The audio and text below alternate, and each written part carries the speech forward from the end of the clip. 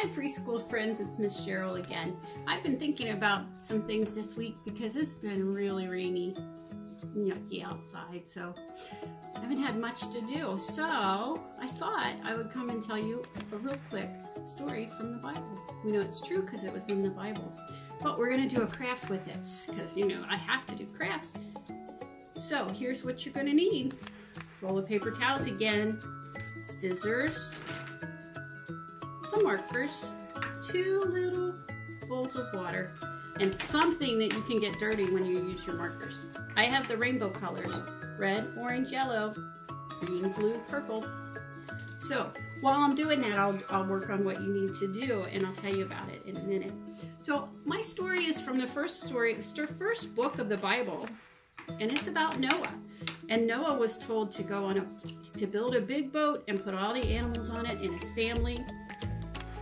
And then they would survive a great big storm.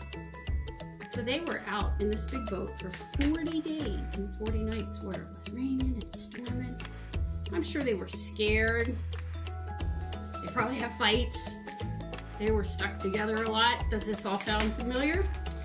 So I thought maybe we could talk about the end of the story when they find land and everything is better. And God comes and he talks to Noah and he tells him that he painted a rainbow in the sky as a promise to us that everything would always get better even if we had bad times. So today we're making a rainbow. And you can show your friends how to do this. So what I want you to do is take your piece of paper towel, and it needs to be cut down the middle, and then have somebody help you cut strips. You'd probably get 4 or so out of each side, so they'll be about like this. And then what I was doing when I was telling the story was coloring my rainbow.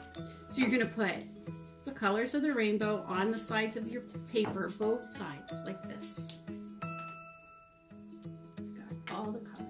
And then you're going to take this piece of paper and those 2 little bowls of water, and you're going to put it down in there. And look, it's a reminder from God that even in bad times, things will get better. Look at that. Here it comes.